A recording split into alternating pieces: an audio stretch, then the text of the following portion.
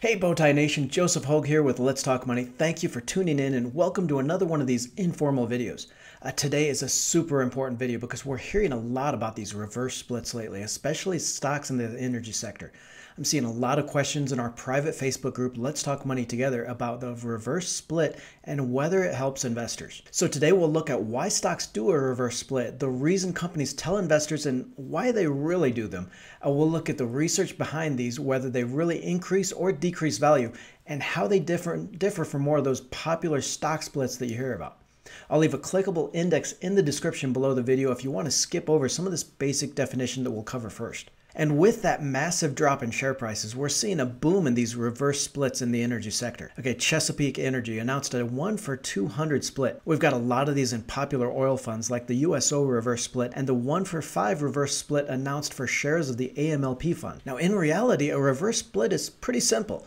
A company notifies the SEC through a Form 8K, which is just the form that it uses to notify the public of any material changes in the investment or the company. Now, the company will also declare the ratio for the split, so maybe a 1-for-10 split, for example, and when the split's going to happen. Well, what happens in a reverse split is the number of shares of that stock outstanding decreases by that ratio. And it's a little confusing because it's not really a split, but a merging by that amount. So in our example of a 1-for-10 split, 10 shares merge into one. So if the company had 1,000 shares available in the market before, after the split, it's going to have 100 shares available. Now, nothing really happens to the company. This is all on paper.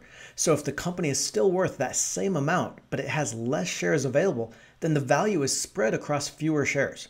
So if the company was worth $2 million with 1,000 shares outstanding before that split, it would have a share price of $2,000. That's $2 million divided by those 1,000 shares. Now, if the company does that reverse split, that 1-for-10 reverse split, it's still worth $2 million, but now divided by 100 shares, so the share price is now $20,000 per share. I know it can be confusing the first time you see it, so let's look at a real-world example.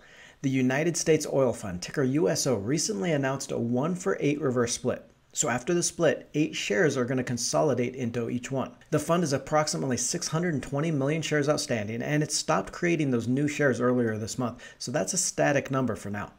Now this fund is trading at $2.19 per share. Now after the reverse split, the USO will have approximately 77.5 million shares outstanding. That's that 620 million divided by 8, and then the share price is going to immediately shoot up to about $17.50 per share, or about 8 times that current price. So then what happens to my investment after a reverse split? If shares of USO jump 8-fold, that must be a good thing, right? Well, not exactly. The shares in your investing account also did that reverse split. So if previously you owned 800 shares of USO before that 1-for-8 reverse stock split, you now only own 100 shares. And those other measures like the price you paid per share is going to change as well. So if you originally paid $3 per share for 800 shares or a $2,400 total investment, you still would have paid $2,400 for that investment. The only difference is now that your account says you paid $24 for those 100 shares. So you see, nothing has really changed except on paper. You don't lose shares in a reverse split, they just merge into fewer shares. If you had options in the stock, those would adjust automatically as well. So for example, if you had call options to buy the USO at a $5 per share strike price, that strike price is going to adjust 8 times higher to $40 a share. So if nothing really changes though, then why do companies actually do reverse splits? And a lot of times management's going to come out with some bullshit reasoning like it's to increase shareholder sentiment or liquidity, but there's really only 2 reasons that a reverse split is done. First is a negative assumption about stocks that trade under $5 or $10 each. Even though stock price really means nothing on its own, a lot of investors look at those sub $5 stocks as cheap or penny stocks. And by the way, this isn't the real definition of a penny stock either. A penny stock is actually a company with a market capitalization of under $1 billion or limited trading liquidity. It has nothing to do with the stock price. But public opinion is that higher stock prices just means healthier companies. Some investors, and this is even true for some mutual funds, might avoid stocks priced in those single digits altogether. So a lot of companies try to keep their stocks above $10 per share. Now, the second reason a company might decide on a reverse split is to keep it from being delisted from the exchange. So stocks trading on the NASDAQ, which is the digital marketplace, or the New York Stock Exchange, which is the trading floor in New York, they have to maintain a share price of $1 per share.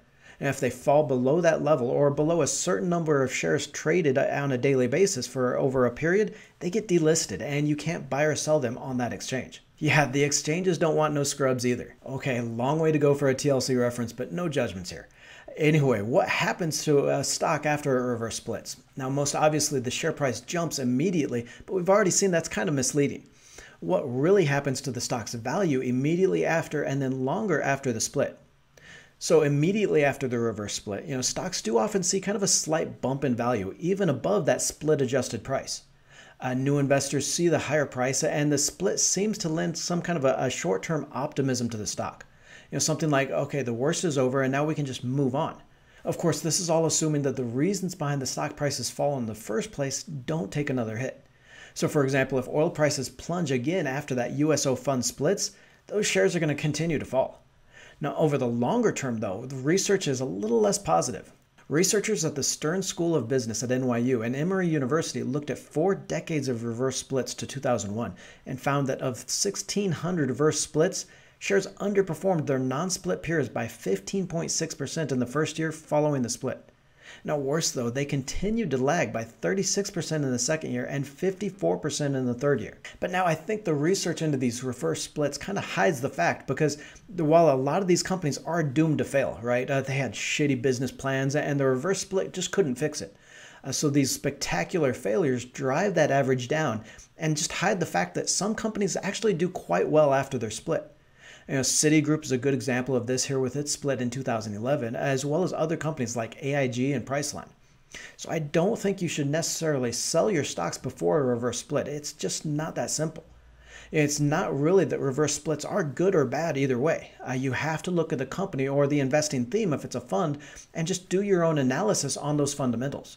A reverse split isn't going to fix a bad business model or crap products, but it might be enough of a sentiment boost, just a little bit more of a boost to help a good company get back on its feet. Now, reverse splits shouldn't be confused with this other kind of stock split that you hear about. Now, these are basically the same, but they say something completely different about the company. So we saw in that reverse split, the shares merge. If you do a 1-for-10 reverse split, then 10 shares reduces into 1.